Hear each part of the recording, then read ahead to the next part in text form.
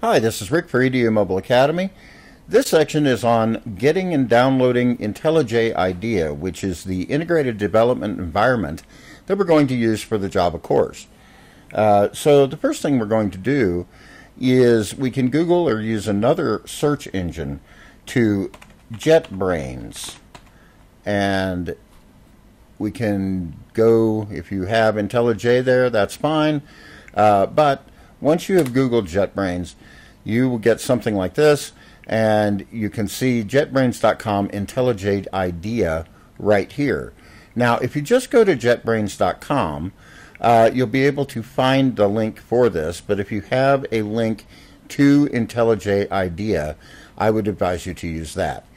And now when we go there, we have a button here that says Get IntelliJ IDEA Now, but if you scroll down, you will see Choose Your Edition. The Ultimate Edition is a paid-for edition. You can get a free 30-day trial, but the Community Edition contains all the tools that you're likely to need, at least for a while.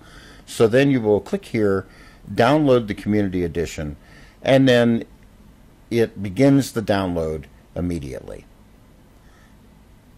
In the next demo, we will talk about running it for the first time and how to set up our projects for the course.